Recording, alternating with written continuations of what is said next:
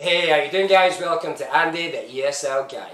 Now, in this video, got a great game to help your students practice speaking. We're going to look at the sentence pattern, whose watch is this.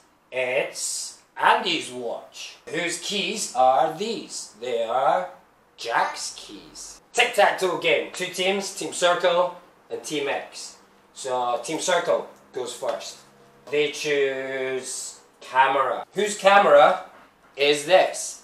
So the student has to say, it's blah blah's camera. So on the back of each card, you write the name of students in the class. So the student says, it's Andy's camera. So have a look. Da da da! It's Andy's camera. Okay, good job. So here, we have this circle. Team X's turn. So the student chooses keys, okay? So the whole class together, whose keys are these? So the student has a think. They are Jack's keys. So we take a look at the back here. Da-da-da! They are Jack's keys. Here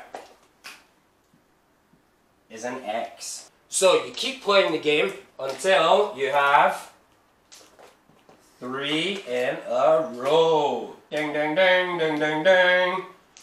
Bingo! So Team X is the winner. Okay, so good job Team X. You can use this tic-tac-toe game for many different classes. If you're teaching he is, she is, I am, they are.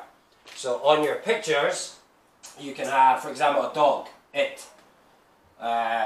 Picture of a boy, he, a group of people, they, we, blah blah blah. So on the back of each card, you put the different emotions. He is angry, so check, no he's not.